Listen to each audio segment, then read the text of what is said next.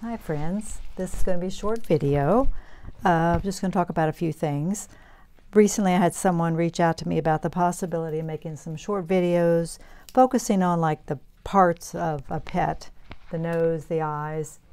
You know, and I thought about that, and I have to say I don't really have, there are a few things that I'll show you that I do, but mostly it's about observation and painting what I see. You know, every nose is different. So I don't have a formula for those things. One thing I do is if someone gives me a photo, for example, they don't email me a photo, they hand me a photo. Sometimes the pets have passed away and they give you a photo to work from. I photograph it. That's one thing I always do. I get it on my iPad, and then I can work from the iPad. Then I can zoom in on the eye and get the detail that I need to get. This is a commission that I'm going to be doing soon. So that is one thing I always do. I get it on my iPad so I can work from my iPad.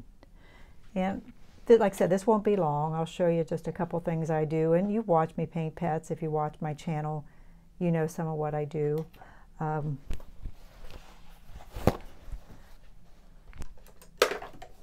One thing I do, grab a brush here, is I mix up a dark color, and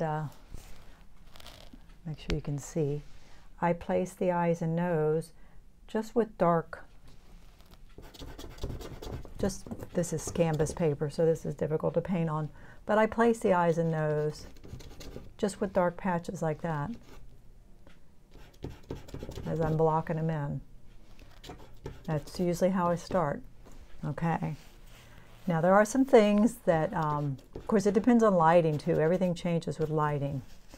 There are some things that I've noticed about most dogs' noses and cats too.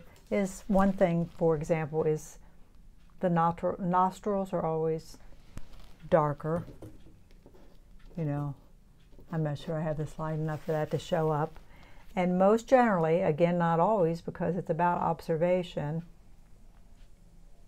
in most cases, the top of the nose is a lighter value because that's a flatter plane. It comes out and this goes down. A couple other small things that I notice that most of them have is most of them have a line down the center here. And most, again, a lot of times you'll see a little highlight at the bottom of the nostril. But again, it's about observation. The shape is not all, perfectly round. There's all different shapes to them. And a lot of dogs' noses, especially, will be a pink color. You see that too. So again, I wasn't really paying much attention to his nose, but let me show you his little nose. It's all about getting that shape. But that's the way I start. I just block in. I'll get you closer to it here at the end, and you'll see it looks like a dog's nose, but real important you get the exact shape of it. And again, in most cases, not always. Now, if this dog was catching sunlight from the front, this would be very lit here. So everyone is different. So that's what it's about. Couple things on the eyes. I start out like that with a dark patch, then I look at the eye real close. How much, if any, white do you see? Do you see it on both sides of the pupil? One side? What is the shape of it?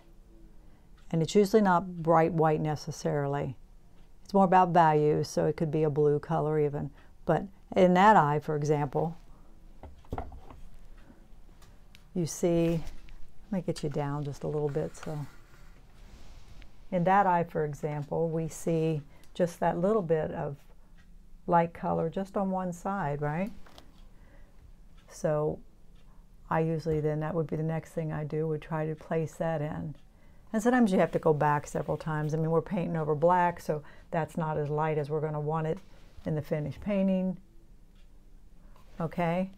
And then the pupil's going to always be darker. Sometimes when you look at these pets, and usually you have a dark area around the eye, but the pupils, and sometimes a little pink in the corner, But again, if I have a dog where I really can't see any color in the eye, which is not uncommon at all, what I usually do is I'll take maybe some transparent red oxide, maybe a little yellow, make something warm.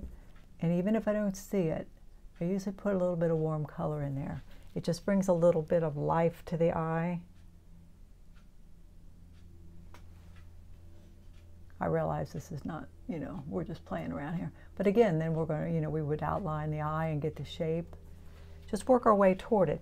And the thing that really brings it to life, is the little catch light in the eye. And again, look for them too. Sometimes they're brighter than other times, But that's the thing that really wakes that eye up and brings it to life.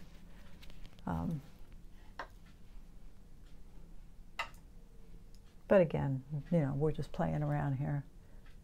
But just keep at it till you get it, But there's no, this would all be gone, for example. We would create this eye from that little shape that we made.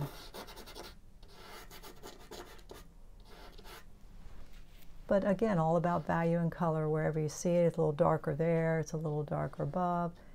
I'm always saying it's a puzzle, and it is. So that's a quickie video. I'll back up and I'll zoom in and show you. Again, we weren't trying to do anything specific, but it's always about observation, painting what you see. And if you don't see it, which sometimes I've painted a lot of pets that are deceased and from bad photos, and I try not to do that, but sometimes you don't have any choice. So again, say the eye looks all black to you and you don't see much in the eye. Usually I do a little warmth in the bottom of it. That helps bring it to life. And even if you don't see a catch light, maybe sometimes you want one, because again, that really wakes the eye up. So let me show you, get you in there a little bit. Here, let's fold these legs up. And there's the little nose.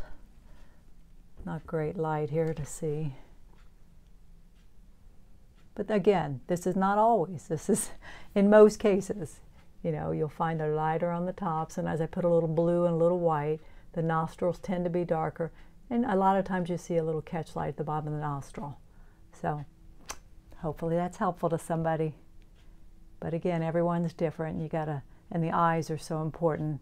It has to be their pet. All right. Catch you soon. Have a wonderful day.